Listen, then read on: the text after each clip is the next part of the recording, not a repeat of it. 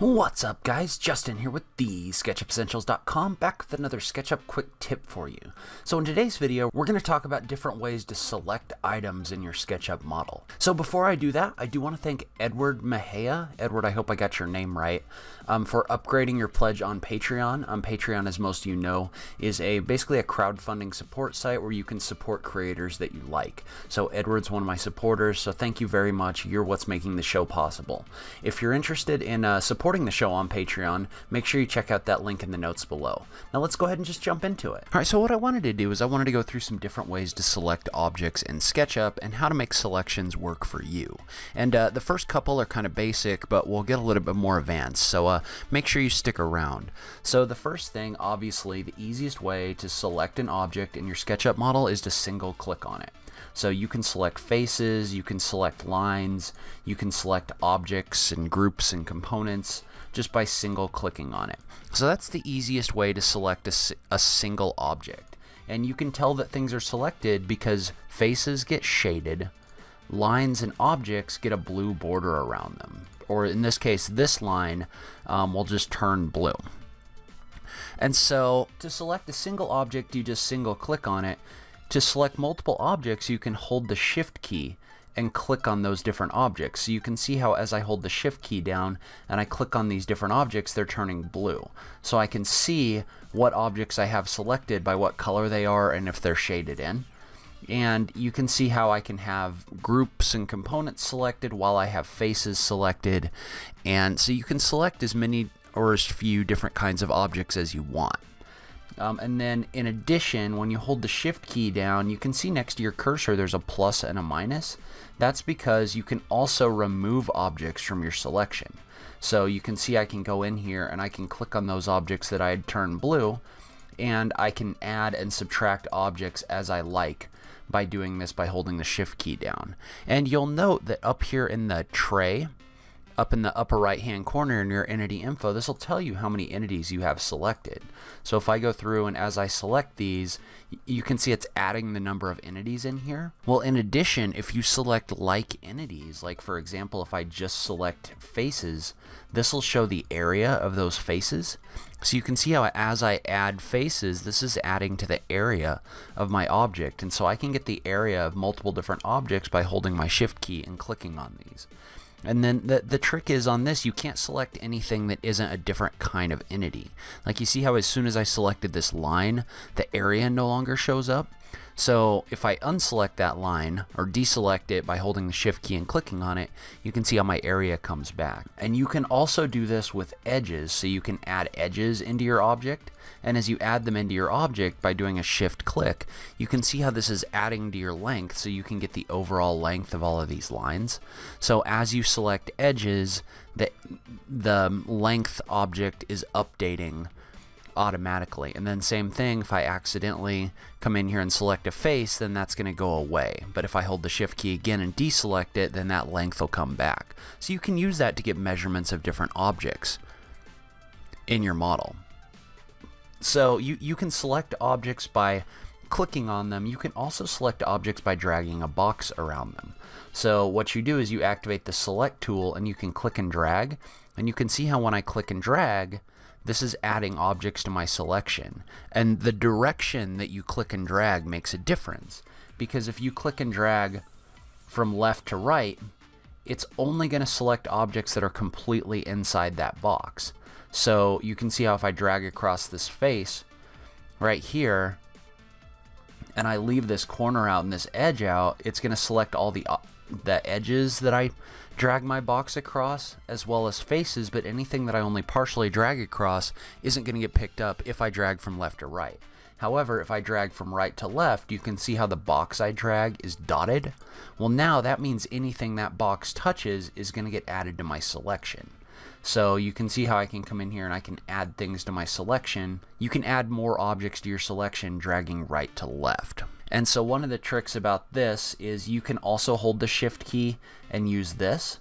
So in the same way, I can hold the Shift key and I can drag a box again across objects, and I can add or subtract objects based on the box that I drag across. So you can see I'm holding the Shift key, and this is selecting and deselecting objects as I as I drag across here. And so sometimes though you only want to add things to your selection, and so what you can do is you can hold the control key, and you can see how when I hold the control key there's a little plus sign next to the cursor.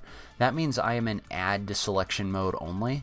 So you can see how all this is doing is it's just adding things to my selection. So if I drag across the same objects again, it's only going to add those objects in here. It's not going to subtract them. In the same way, if I hold Control and Shift, you can see how this turns into a subtract sign next to my cursor. Well, all that's going to do is that's going to subtract things from my object. So you can see how I can drag across this multiple times. As long as I'm holding Control and Shift, all it's doing is it's removing things. It's not adding things. So you can use that to get things added into your selection that you want. Like for example, if I was to take this half sphere over here and I'm going to turn the hidden geometry on, but if I drag across this face, you can see how that only adds.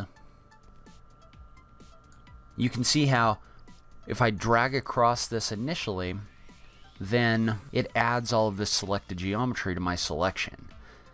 And if I hold the control key and then drag it the other way, like this, it's also going to add that geometry over there to my selection. So, and then what I could do if I wanted to is I could do something like hold the shift key, and now I'm back in plus and minus mode, and so I could drag a box across the whole thing, and what that's going to do is that's going to deselect the objects that I had selected, and it's going to select the new objects. So then you could delete this out and create some really cool shapes and objects and that sort of thing by doing that.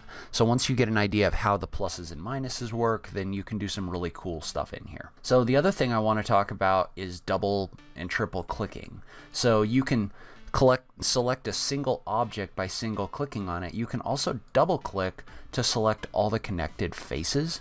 So like for example, if I click on this box, it's going to select all the connected faces on, or all the edges on this face, not the connected faces. So if I double click on a face, you're going to get your face and you're going to get all of your edges. So if you double click, you can get a single face and its edges. If you triple click, so if you do 1, 2, 3, it's going to select all of the connected edges and faces and objects. So you can triple click on an object to select everything in here. And so like for example, right now this isn't getting picked up when I triple click because they're not connected. But if I was to draw an arc across this face, now these are connected. Now if I triple click, it's going to select everything because these are touching. So when you triple click, everything that's touching an object gets selected. So, and once you start figuring out how to do things like this and use your selections, then you can really do some interesting stuff. So like for example, if I was to set this in parallel projection so that only this line gets selected, then I could turn this so that it's not hidden geometry. So I could make this line not hidden geometry. I could double click to select everything, and then I could shift click to remove my face, and then I could use an extension like pipe along path in order to draw like a pipe along this edge. So double click, hold the shift key to deselect this face. Whoops.